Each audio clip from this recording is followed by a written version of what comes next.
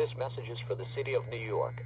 A curfew will be in effect as of 11 p.m. Eastern Daylight Time on June 1st, 2020 today until 5 a.m. June 2nd, 2020 tomorrow. Failure to follow curfew will result in police arrest and/or detainment for questioning.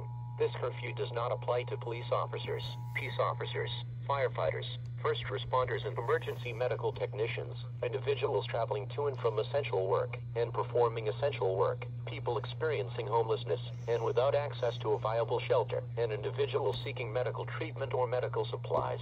Repeating, at 11 p.m. Eastern Daylight Time on June 1st, 2020 today, the curfew will immediately take effect. New York City residents are to stay home until 5 a.m. June 2nd, 2020 tomorrow. Failure to follow curfew will result in police arrest and/or detainment for questioning. You are listening to WZTV.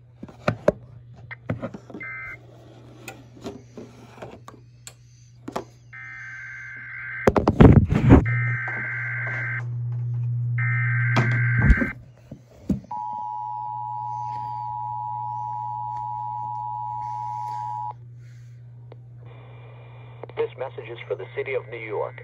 A curfew will be in effect as of 11 p.m. Eastern Daylight Time on June 1st, 2020 today until 5 a.m. June 2nd, 2020 tomorrow. Failure to follow curfew will result in police arrest and/or detainment for questioning.